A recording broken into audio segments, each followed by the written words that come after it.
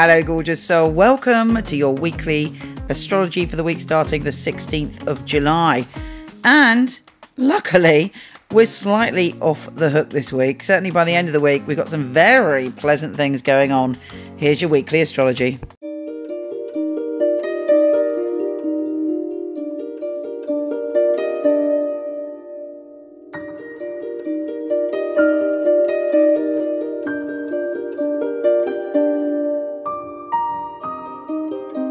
Cancer! My goodness, last week was pretty full on for you. It was such an intense journey. I'm sure you're still like, whoa, what happened last week? You're still processing. There might be some quite traumatic stuff coming up, but joy of joys, you're now on a new path and you're ready to rock and roll and go forward in a new direction. Now, we do have on the 22nd very positive energy coming from the universe. We have Venus, the planet of love, sextiling Jupiter, the lord of good fortune, abundance, and new horizons.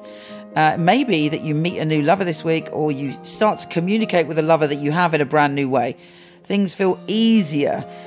Things feel more exciting. It's like the beginning of a new cycle of intimacy. If you're single, it could just mean that you're having the deepest of fun with your friends.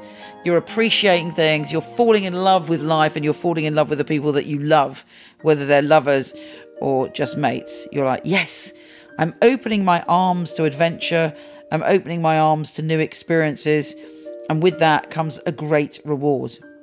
Okay, the sun is leaving you and waving bye-bye. But hopefully the sun has done its job and boosted up your energy and your self-confidence. And when the sun shifts signs, you move into the next phase, which is all about you digging foundations and feeling secure in yourself. One of the shadow sides of being a Cancer is you can suffer from oversensitivity and insecurity, and it's very difficult for you to deal with because you're so kind of emotional. When the sun shifts into Leo, the change is that you get more confident and you feel more secure in yourself. And, I'm sure that eclipse has got something to do with that as well. But right now, you're feeling safe to make some of the decisions that you need to make. You should be feeling much happier than you have for a long time. And you're opening up in a new way, confident in who you are, which is exactly as it should be. Anyway, have a fabulous time. Take care, and I'll speak to you soon.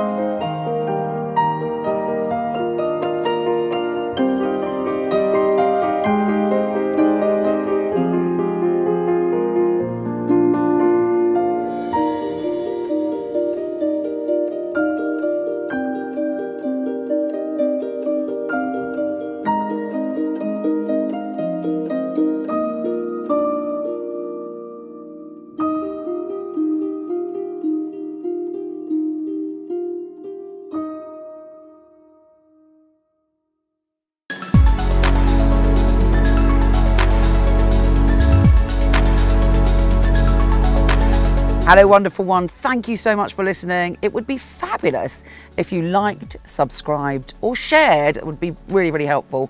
Also, I have a ton of free stuff for you. Horoscope.co.uk for everything astrology, and micheleknight.com for everything psychic and free tarot reading. See you there.